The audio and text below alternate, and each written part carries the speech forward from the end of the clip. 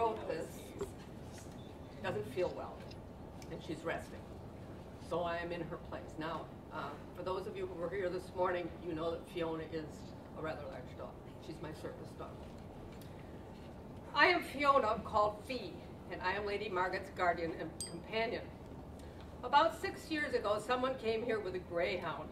My mother, a mastiff, took a liking to him, and I am the result. There were several of us, but the rest are gone. Lady Margyt wanted a pet and chose me, so I'm here. I have lived in the house with her and all the others since I was very little.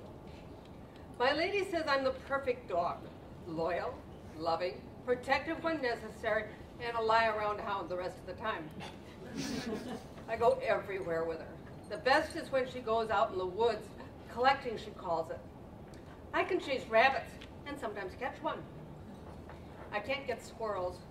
They go up in the trees, but it's fun to try. When she goes somewhere on horseback, then I really get to run. She's pretty good about not going too fast for too long. After all, I'm only half greyhound. She spends most of her time just sitting, sewing, weaving is what she calls it. She and the other women are making a lot of clothes for Elizabeth's wedding. Seems like a waste to me. Elizabeth has clothes.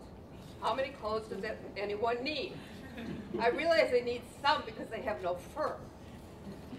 My lady made me a coat and boots for when I go out in really cold weather.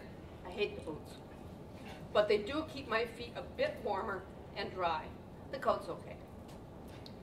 Sometimes in the evening, when most of the household is all together around the fire, they all talk at the same time and they say the same thing.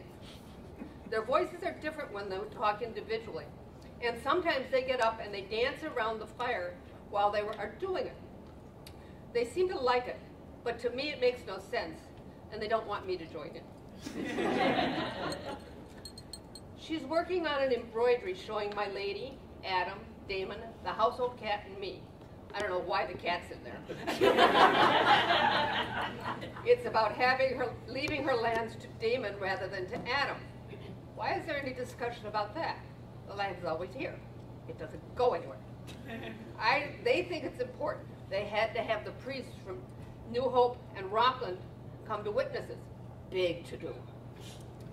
This past year, my lady hasn't felt very well. She says she's getting old. All I'm able to do about it is give her as much love and affection as I can. Thank you.